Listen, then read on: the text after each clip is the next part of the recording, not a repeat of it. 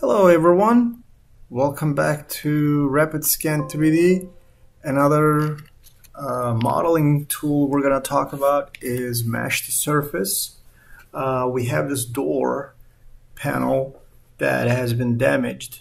We were required to model this one-to-one.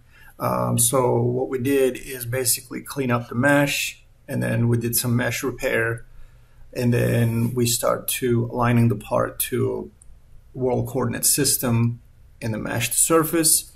Then we start extracting main planes, surfaces, and extract edges, and then sketch entities.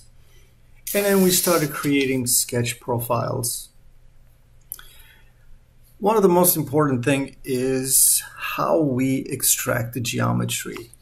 We can do it in a multiple fashion. One is we can use the mesh data itself, or we can do sketches.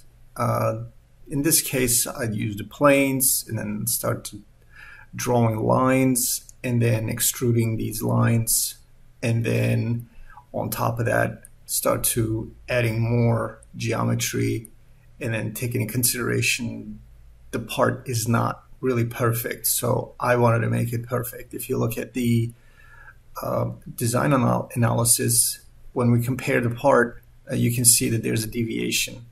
So I'm going to scroll it down really fast. It took me at least about 8 hours to do this model. So there's a lot of surface modeling, a lot of surface knitting, a lot of surface cleaning, trimming.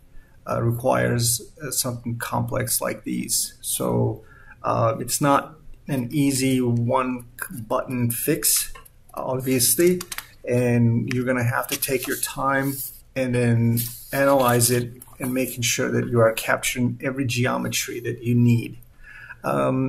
If you look at it, I got a really good result from my initial design concept, and then I continue building my models on top of each other.